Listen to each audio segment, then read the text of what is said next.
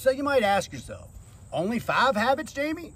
You only got 5 habits when you went into jail? That's the only ones you brought home was 5? Well, maybe more than 5, bro, but we're just gonna talk about 5 today. Number 1 for me is I always sit in a corner when I go into a restaurant. If we're gonna go eat, bro, like I will sit at the bar, don't get it messed up. I'll sit at the bar and, you know, people can walk up behind me and all that stuff.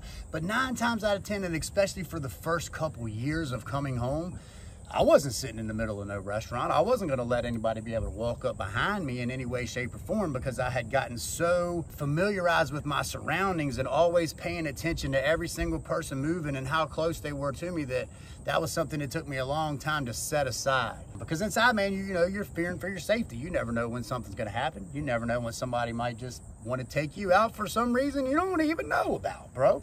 So that's definitely one of the things that I brought home that took me a while to break. Now, the second one you're probably going to think is a little bit weird, bro, but this is what it is, okay?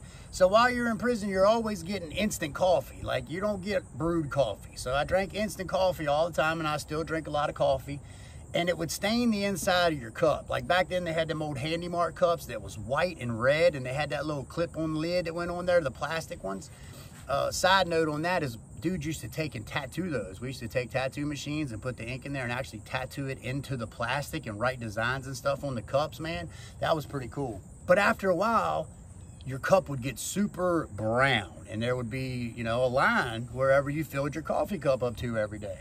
Inside, like, you could wash it, but I didn't. I would just wash it out real good. You had a 180-degree water thing that come out, and you could just pump water right into there. You didn't have to put it in the microwave or nothing like that. So you could take that, rinse it out, and all that stuff, and I did that, man. But for years, I had the same coffee cup, and I just rinsed it out every day. So even when I come home now, dude, like, I mean, I still got a nice Yeti cup, but I still do not wash this with dish soap, because I feel like anytime dish soap touches my coffee cup, that hot coffee comes in a little bit later on, and now I'm tasting Dawn. I don't want to taste Dawn when I'm tasting my coffee, bro. Now, this one I guarantee a lot of people have probably done too. So when you're in prison, bro, you don't want your feet to touch the floor. You don't want your feet to touch the floor of that shower, especially because that shower is absolutely disgusting, bro. I don't even want to talk about all the things you can find in that shower. So shower shoes are definitely a thing.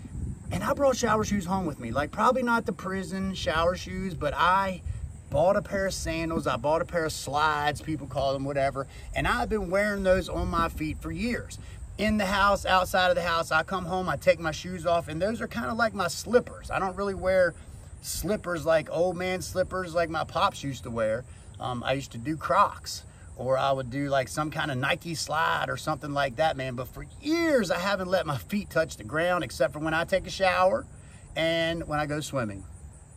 So that might be kind of weird to some of you out there, dude, but it is what it is, you know what I'm saying? Shit you pick up, bro. Okay, so this one right here is the one that everybody makes fun of me the most for, and that is a toboggan on my head while I sleep. Because in prison, bro, the lights rarely go out. It's hard enough to find a dark space to fall asleep, and sometimes you just can't. So you take a shirt, or you take a hat, or you put something around your head so that your eyes can be blocked away from the light, and then you get to sleep. And here I am 15 years later still doing it. One thing about prison as well is you're in a little cell, man. 9 times out of 10, you have a little area, and all you have to do is take care of that little area. Some people live really disgusting in prison. I have seen it to the point where guards have to make a person get in the shower. They have to make a person change their bedclothes and clean their cell because other inmates and other convicts, for real, are smelling these people that refuse to shower while they're in prison. This is absolutely beyond me, bro. I could never live that way. I have to take a shower a day at least, if not 2 sometimes. So I learned to be super OCD. I have a place for everything. If you ever watch any of the things that I'm doing as far as where things are in my house or in my truck or in my camera bag, for example, all that stuff has a place where it goes, man, and it just makes everything so much easier for me.